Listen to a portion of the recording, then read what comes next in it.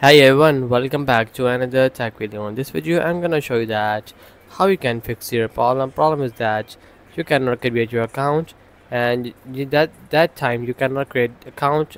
So you may face that problem when you're creating your Apple account in your iPhone, maybe iPad. So how you can fix that issue? Simply just follow some steps to do that. Simply just go to settings of your iPhone, and you have to make sure that you have a strong Wi-Fi connection. Also make sure that VPN is not connected. If you have a connected VPN, just disconnect it. After, just go back and just go to general section and just update the latest iOS version in your iPhone, maybe iPad.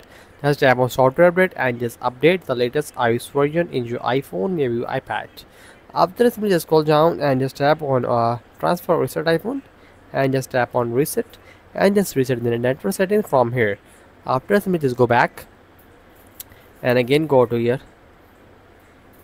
Apple account creation site. Just go and just try to sign in. If you face a problem again, just simply just go to Safari and just go to the new tab and just search sign up Apple account, Apple ID, anyone.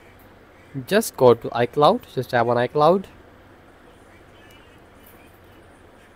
and I'll wait for the second for the loading and just tap on sign in. And here you just say that you can create your Apple account from here, just like that. Says that there's the option of create Apple account.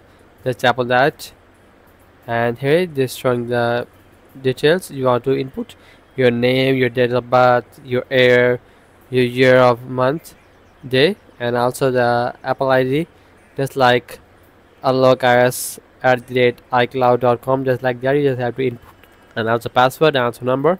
Just type that and just create your Apple account from here. That's the video. Make sure you like our video and subscribe our channel for more tech related videos.